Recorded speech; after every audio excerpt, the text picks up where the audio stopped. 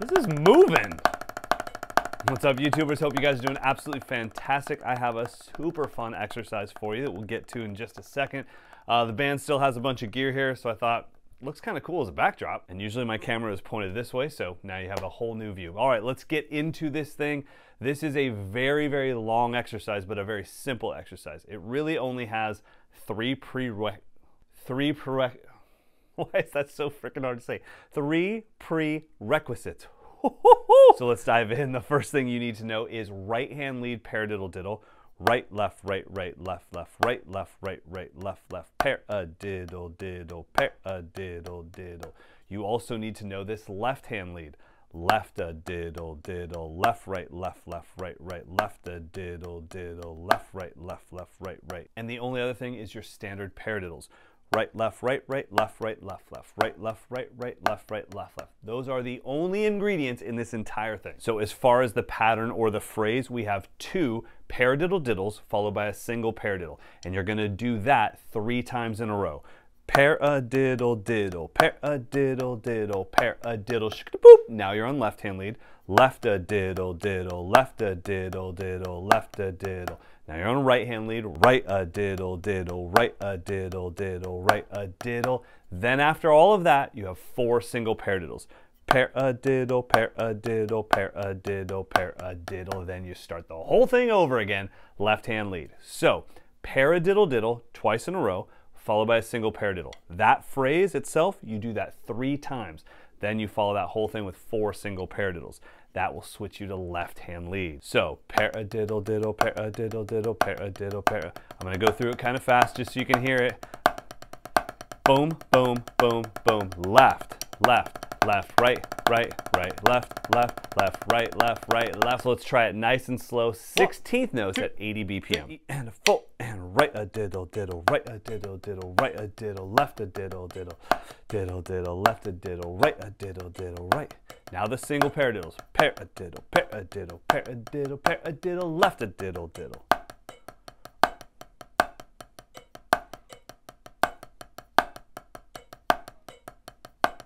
Boom, boom, boom, boom.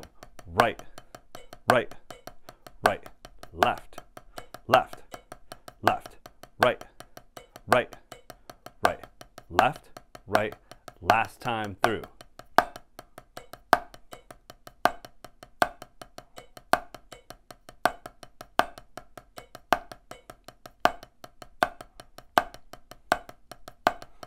And yes, this is a very long exercise, and the reason why I think that's a very good thing for you is because when you're warming up for something, it's as important to warm up your mind as it is to warm up your body. If I'm standing backstage getting ready to do a drum festival or a drum clinic or even a show with my band, I do want to physically warm up, of course, but I also need to warm up my mind because those are the things that seem to catch you off guard.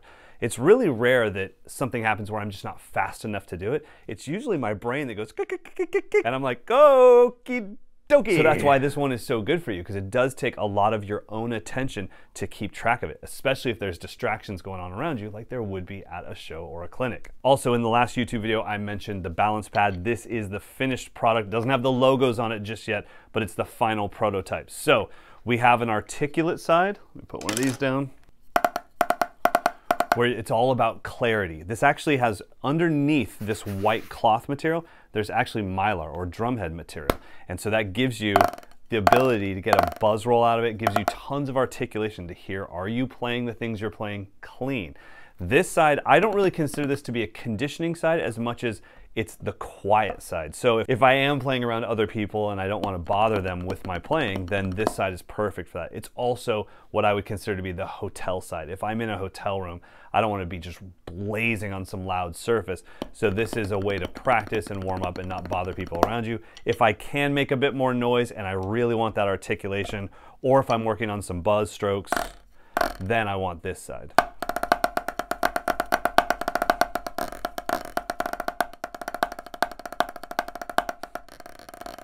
So I will keep you guys posted about when this comes out, but the balance pad, as far as I'm concerned, it is finished now.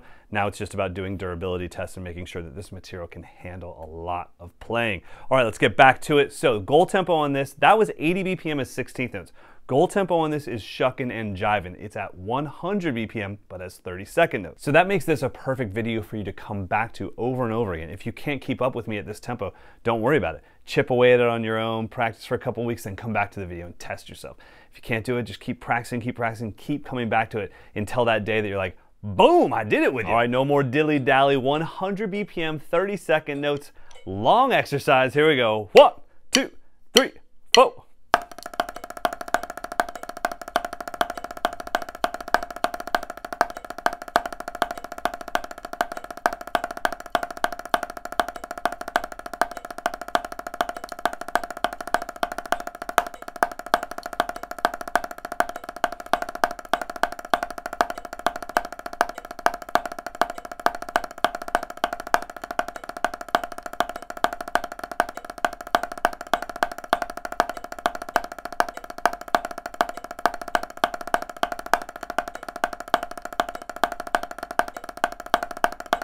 Did you notice that old Chad the Chatterbox had nothing to say during that? That's because it was freaking tough and I was stressing. All right, YouTubers, I hope you enjoyed this short lesson. This is just a fun exercise. Like I said, don't warm up your brain and your body at the same time, but have fun with this. Take it to the drum set, move it around the kit, play it over in ostinato. Be patient with yourself, but until next time, go practice.